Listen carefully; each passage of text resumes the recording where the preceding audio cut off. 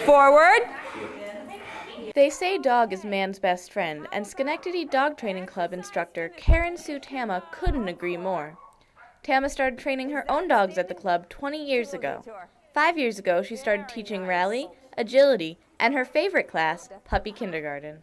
There's a lot of favorite things about the puppy class, but I think it's watching particularly the shy puppies come in that first week. We had like that little white Great Pyrenees came in the first week, wouldn't budge, one died, and by the end of the session they're out there running around, holding their own. Though Tama is technically teaching the puppies, she says she helps teach their human counterparts just as much. They come in here, a lot of people are very intimidated by going out there, and a lot of people come in and they're very quiet, and so they can get a little bit of boldness there. Tama comes to the club at least once a week and says that she loves everything about working with her best friends.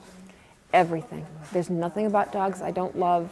Tama says that despite having to clean up a couple of puppy accidents every once in a while, nothing can tear her away from teaching the puppy training class. Inside Schenectady Dog Training Club, this is Alison Kurtzman, NCC News.